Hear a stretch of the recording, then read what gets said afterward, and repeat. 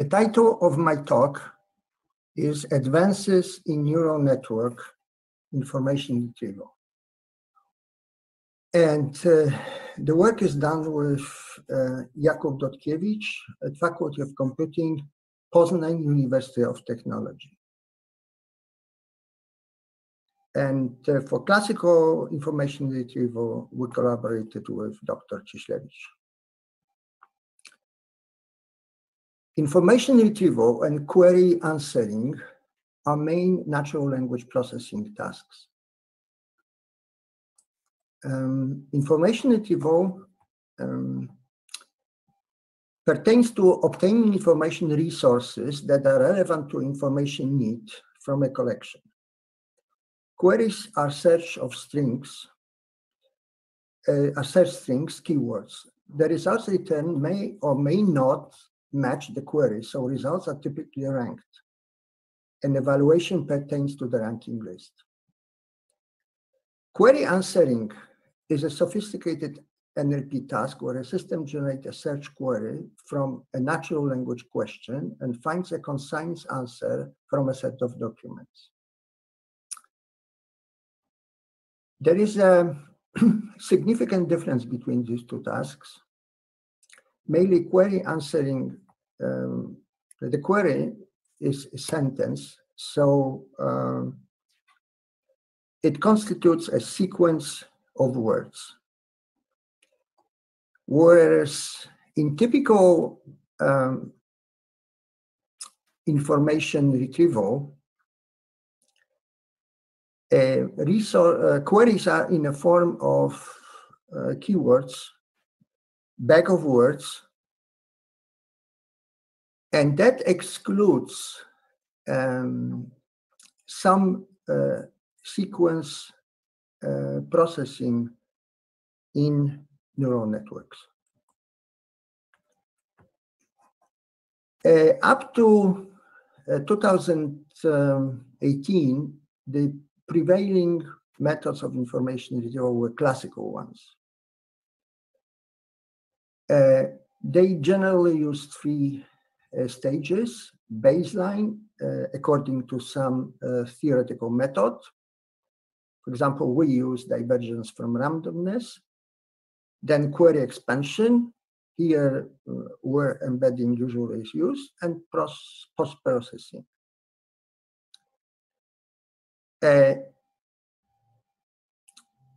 Neural networks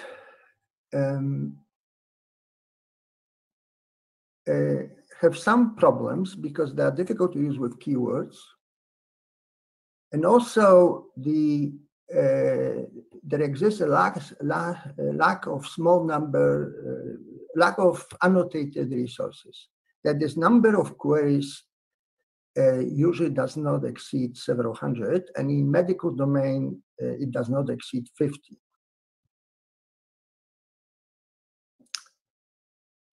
Information retrieval results are very much dependent on the form of queries, collection of documents, and parameterization. Here we present results for three medical information retrieval challenges: BioCADI, that was 2016, TREC PM 2020, and TREC coronavirus 2020. The BioCADI challenge is most studied biomedical search benchmark, but not a very large one. Around 800 data sets from 20 curated repositories in the form of XML and JSON formats.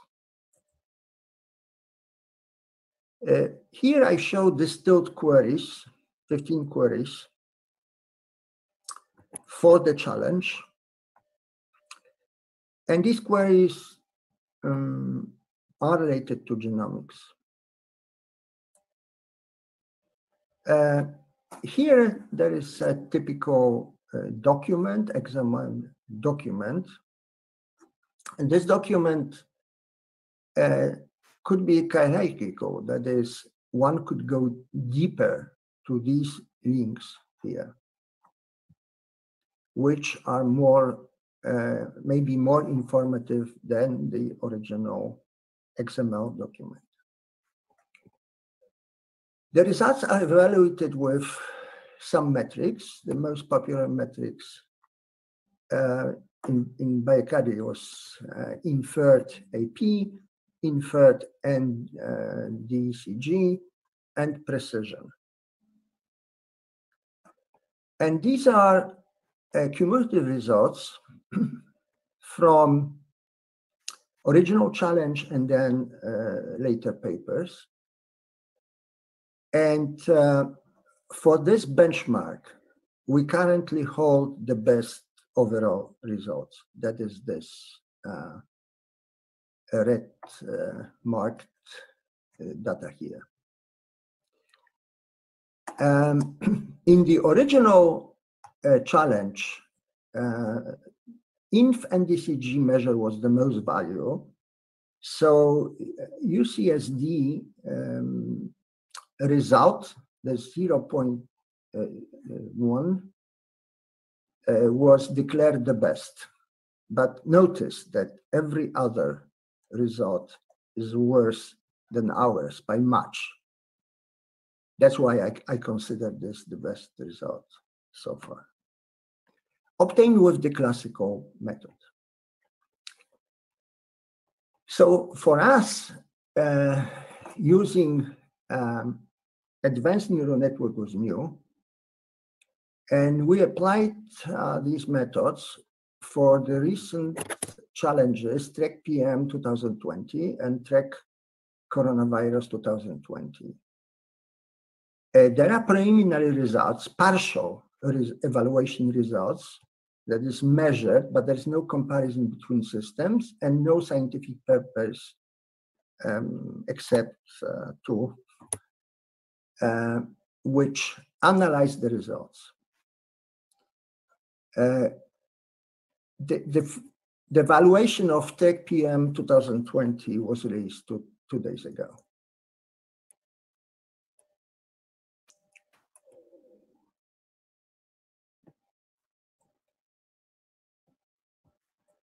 Sorry for this. This is our architecture, and this consists of 3 stages. And this is a pre-processing stage here, the attention between query word and document passages.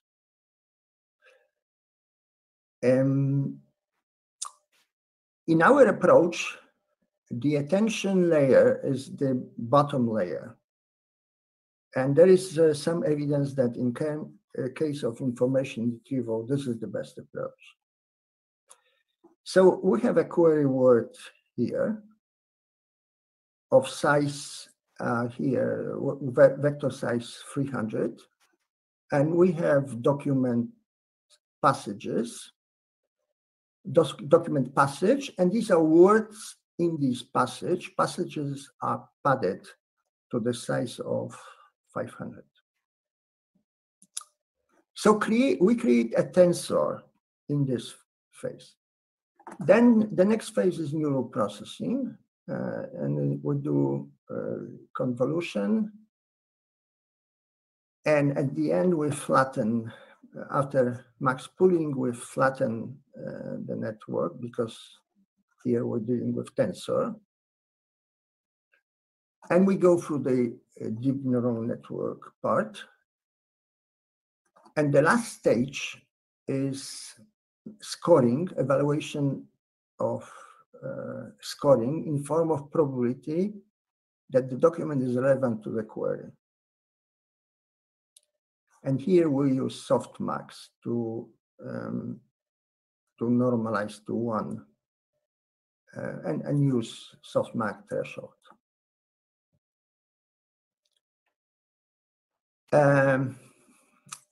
I'm coming now to the TREC PM 2020. This is the sequential track, which takes part every year. The topics and collection is repeating itself with some variations. So this year, there were 40 queries in the following form. And what we see here is tags which relate to type of a cancer, gene, and treatment.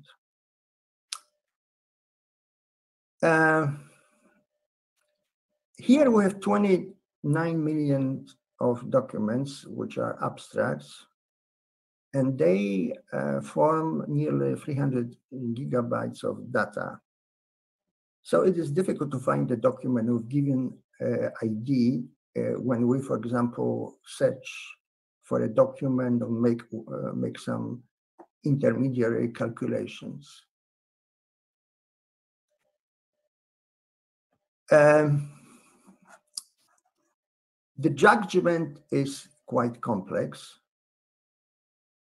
Anyway, when the documents are evaluated for a given submission, some documents are not judged. Therefore, we have to infer measure, and this procedure is known to work only when we have a large number of relevant documents,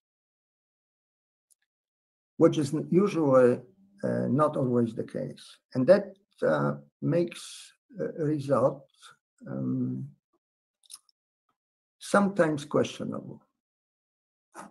Here I'm showing the preliminary results of TREC PM 2020.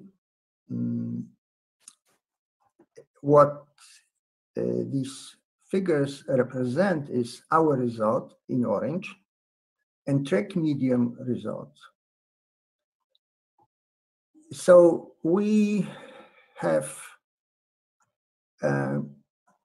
quite significant advantage over median results. Our results are better than median results by around 10% or more. We still do not have the overall participant results, but these results indicate that our attention neural network works. And this is important. We had some very innovative application of external queries. We included 30 external queries for learning. Unfortunately, the results did not improve because of this.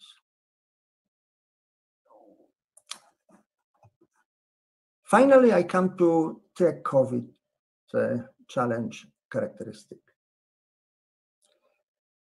It consisted of 5 phases, and there was incremental size of a query set of a phase and size of a document. So there were 30 questions in phase 1, 50 in phase 5.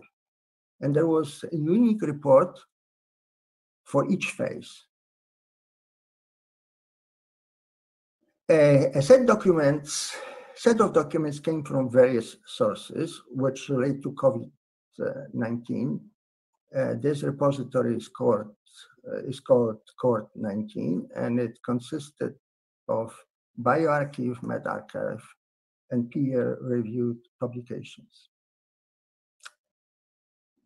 There were several metadata, and here is overall size characteristics of the system. So the latest stage consisted of over 191,000 documents. These were measures used for evaluation. Now, the metadata consists of abstracts, article bodies, metadata abstracts, and article titles. And we used abstracts. And in some cases, metadata abstracts were included to abstracts. We use classical word2vec in order to create term times word vector space.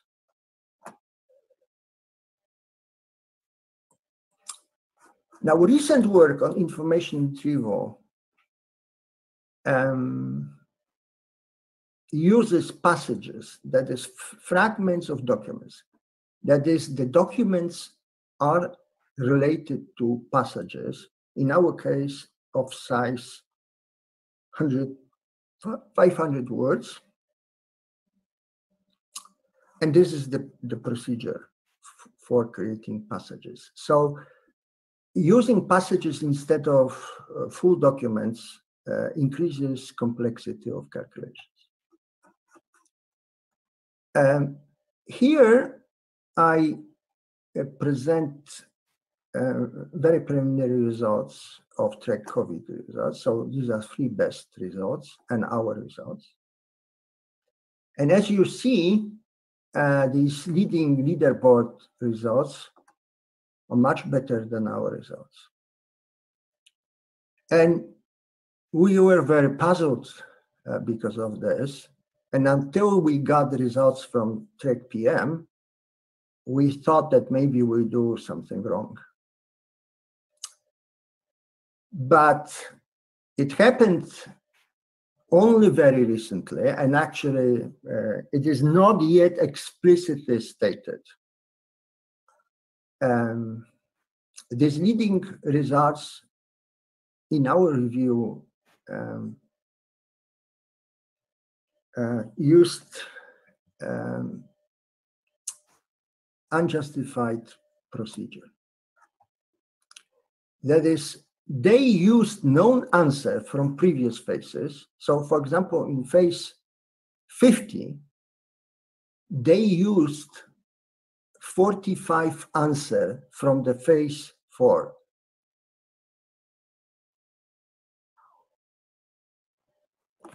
In the validation phase. So, you know, it is like knowing 90% of answers from the previous phase.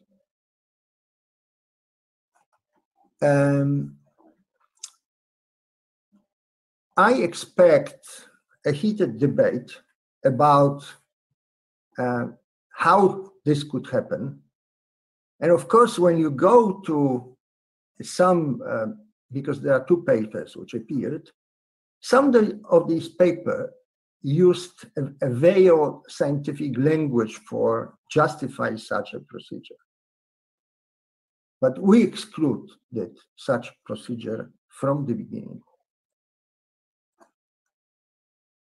I summarize with conclusions about the status of the dense neural networks, that is attention, with the first work of Vasvani, 2017, and the multi-attention BERT, 2018. These results were obtained for translation neural networks, where the set of questions, the set of documents could be several 100,000. And the documents are sequential. So when you comparing, for example, a document in one language and in a document in a second language, you can use sequentiality of a neural network. This does not happen when you have information retrieval in a form of a query. For TREC coronavirus, there was also there were also questions corresponding to keyword query. So you could possibly use this. For information retrieval, the number of questions is very limited. It's at most in general domain several hundred. The medical information retrieval is the hardest because you have vast resources, maximum 50 queries, very complex evaluation. And in addition, in TREC coronavirus, changing knowledge in many aspects in the 8-month time. Our work on TREC PM, precision medicine, shows that attention networks improve baseline. We are waiting for a complete assessment of challenges. TREC coronavirus challenge, in our mind, is distorted by leaderboard syndrome. People desperately trying to get on top of the board without scientific regard, actually.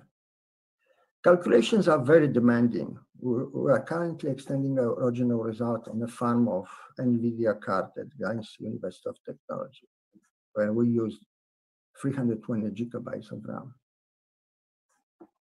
And we need to understand why bringing the external knowledge from top medical pages did not improve the results. Thank you.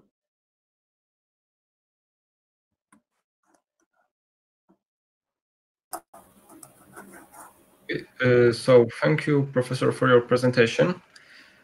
We would have one question to your presentation. And this is a question about, transfer learning.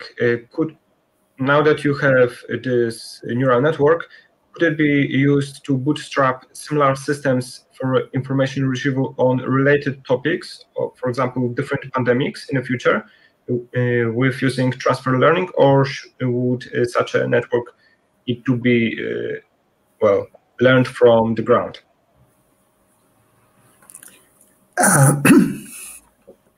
This is a very complex question. The medical information retrieval is very complex and specific, starting from word-to-vec representation. So word-to-vec representation from Wikipedia will perform poorly on medical retrieval.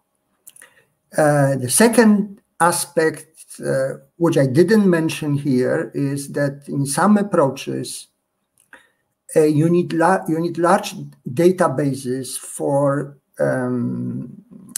example, take genome name, and it may have variants. And genome name has 10 aliases.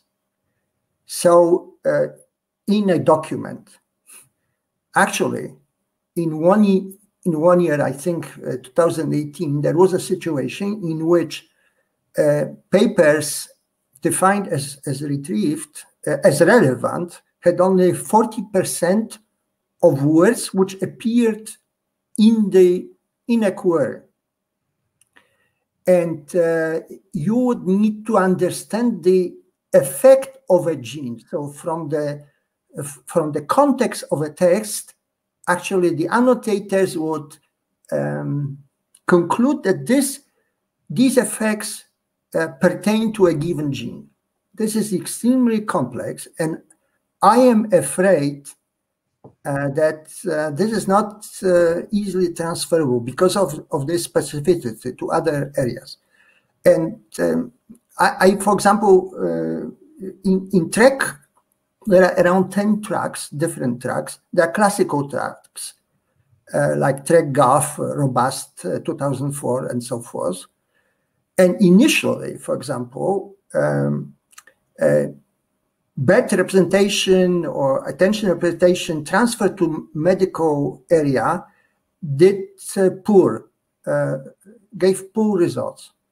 Only after you really optimize, tweak very many parameters, then you get results. So these results, which are on top of leaderboard, but not this one, that require enormous work with teams often of the size of 10 to handle all these complexities. Therefore, my answer is that and there will be limited use. But of course, there are many tracks. So people working on similar methods in every domain. Okay. So thank you, Professor, for your presentation and for your answer. I think we have one more question, but the application doesn't show it to me. Okay. So there is one more question from the audience. Did you make any comparative studies of your model and non-AI models for samples queries which your model couldn't beat? And any valuable insights from such a comparison? Yes, you know, in TREC contests, you're allowed to submit usually 3 runs, but at TREC coronavirus, actually at the later stage, you could submit 8 runs. And these 8 runs were various options of algorithm. So all the things starts with baseline. So our baseline, which is the Terrier method, in previous contexts gave very good results, but not at this one, which is specific to the coronavirus knowledge. Some people got almost to the top of the leaderboard with purely classical methods. But our work shows that when you use properly these advanced networks, your result can improve by 10 or more %, which is a large improvement, actually. You know, for example, for BioCaddy, our improvement was 8% from the baseline. So you have various strategies. You can improve baseline, and then, of course, you can tune the network to this baseline. So for this TREC 2020, we started from Terrier. So here we demonstrate the improvement.